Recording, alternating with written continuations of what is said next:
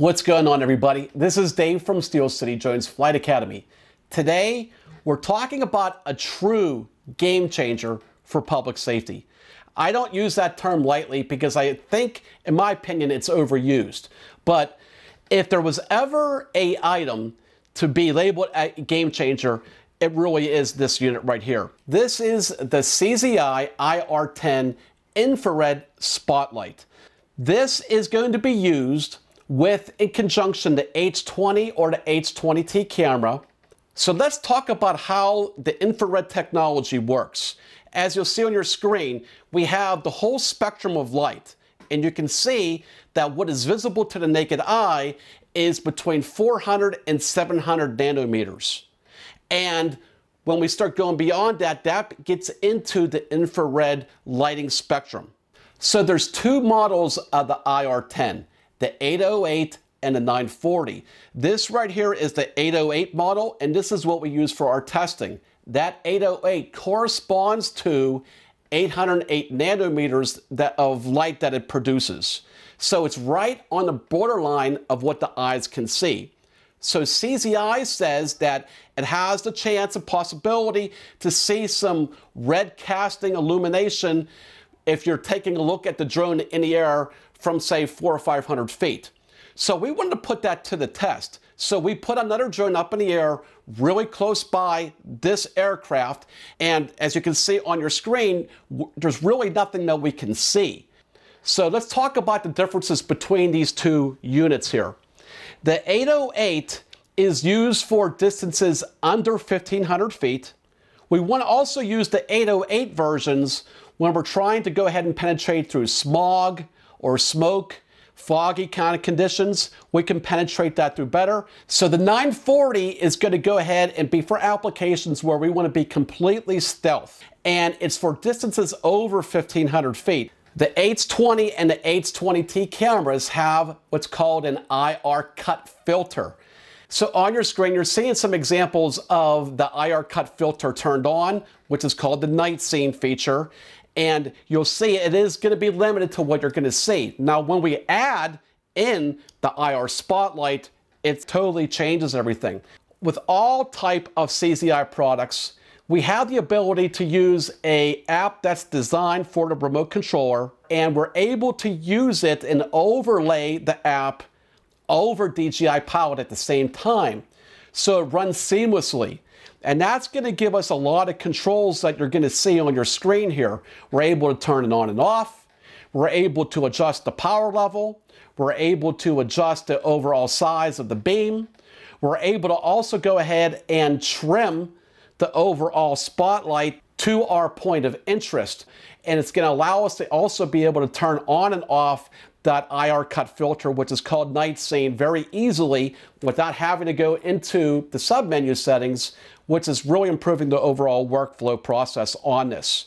It really allows us to also be able to change the trimming of the spotlight when the spotlight is a little bit off center from the actual H20 camera information of the point of interest.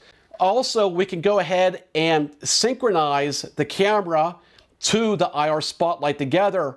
Now, again, we're talking about super long distances here. They're going to be off slightly, especially when the spotlight that we're choosing is going to be rather really small and narrow.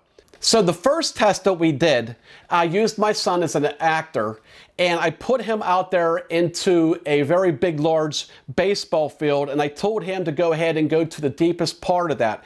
Now, what you're seeing on your screen is what it looks like at nighttime without the IR cut filter on.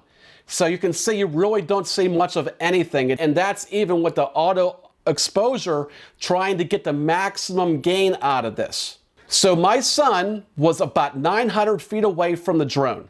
Our first observation is you're going to see how bright it is. A lot of times when we're trying to go distances under 1,000 feet, we actually have to turn that intensity down. And you can see we were even able to have it as low as 30%, and we still had plenty of illumination on our point of interest. So, but it tracks very good, in my opinion, for the distances it has and the size of the beam that it has. and it allows us, again, to really be able to tailor and tweak that with those trim settings on there. And we're also allowed us to be able to go ahead and change the size of the beam from anything from a very tight, narrow beam to all the way to a floodlight, essentially, and anything in between. Now, for the second test, we are seeing how well that the drone can see our van, because the van is in a completely dark parking lot. Now, to give you a really good sense of how far I am away, here's what it looks like when I have the thermal camera turned on. We have the spotlight on our van, and it's really incredible. You can see me inside the van, you can see me moving around, and get a lot of detail in there that, I mean, it's completely dark from 1,100 feet away. You know, we really tried going ahead and zoom in as far as we can. We start getting digital noise to a certain extent, and also we're at nighttime, which is adding more noise into it as well. But when we add in the nighttime and the noise during at nighttime, when we're adding in higher ISOs, you know, it's going to be a little more limiting. As we pan, there's going to be able to have some limitations as far as how much panning that you can go to the left. So CZI programs that there is a overall limit and pan limit of this sensor so that it doesn't hit the H20 camera.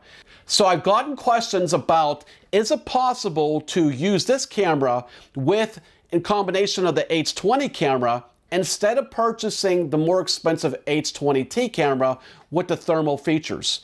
In my opinion, if you're trying to do search and rescue, you still really need the thermal technology, because we can assign temperature ranges to specific color palettes and allow them to really stand out in contrast. That's going to be a lot easier to identify, like you're seeing on your screen. This is going to illuminate everything, and I feel it'll be easier to overlook something, especially when someone is trying to hide.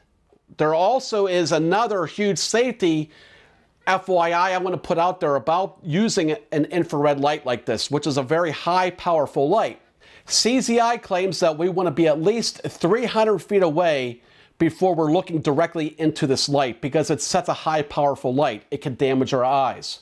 So with that said, we want to be careful. If we want to use this for search and rescue, we really want to be very careful in the distances that we're looking away. So let's say we want to go ahead and look down into the tree line area. We want to be flying higher than 300 feet high, because we don't want to damage anybody's eyes that might be down there that's looking up at the drone.